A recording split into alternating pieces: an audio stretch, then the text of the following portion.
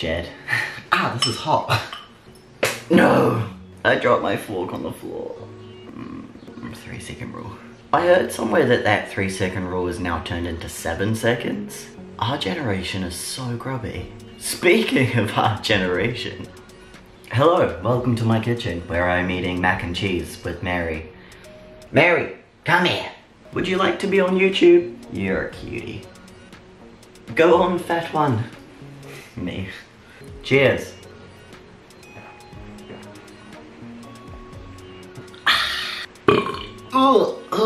I want to quickly talk about the strike I went to. I was not aware that humanity could surprise me on 2 opposite ends of the spectrum all in one day. I was indeed mistaken. 40,000 people showed up to the It's Raining. Hang on. Oh, that's better. 40,000 people showed up to the strike in Wellington. People of all ages, of all backgrounds, came together to march for something incredible. It was an amazing thing to see and to be a part of, and to also experience that momentum that is still continuing right now.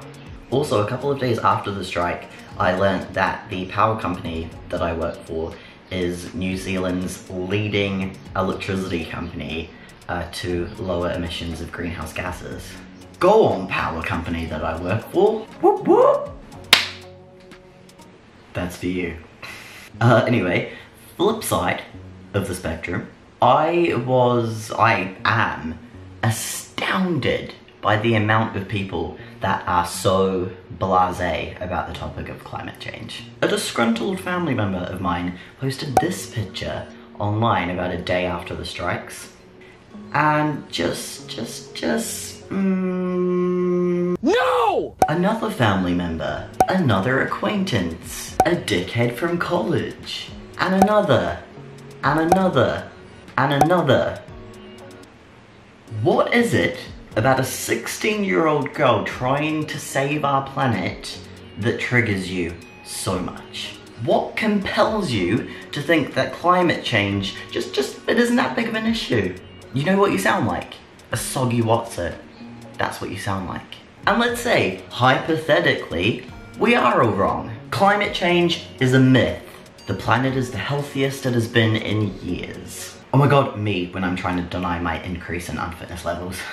If this all turned out to be misinformation, like, oh god, we've taken steps to make sure we live on a healthy and sustainable planet. How fucking awful. People infuriate me. And these people that were shitting on like Greta and climate activists, kind of like the strike, they were people of all different ages, all different backgrounds, etc, etc. So I'm not shitting on baby boomers or anything like that.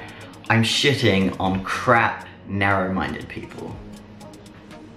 Oh god, and I just remembered something. I wasn't gonna share this, but I will. At the strike, there were these 2 old dudes. Did not look happy. Arms folded in disapproval.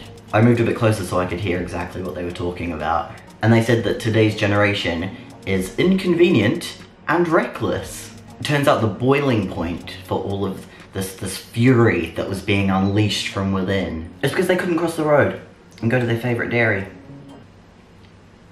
How inconvenient of our generation to be marching across the street, blocking this man's path to his favorite dairy. I may or may not have filmed them, and I wasn't going to put it on the internet, but here they are. This is them. If either one of these 2 men are your granddad, or your dad, or uncle, or neighbor, sit them down, have a cup of tea, and tell them to calm the fuck down. Oh, Jesus. But anyway, enough of the negative Nancy talk. My channel is a happy place on the internet, filled with rainbows and pugs and muffins and mac and cheese. Oh, this is some good mac and cheese too. Oh, oh, it's so good. I'm a chef. We out. Oh god.